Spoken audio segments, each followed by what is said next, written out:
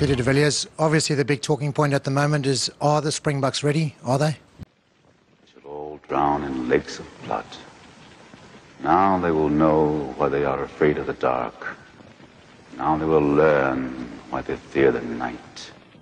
Preparation maybe a little bit undercooked is what everyone is saying. How would you react to that? What is steel compared to the hand that wields it? A couple of players in the team who haven't had much game time throughout the latter stages of the Super 14. Is that going to affect them?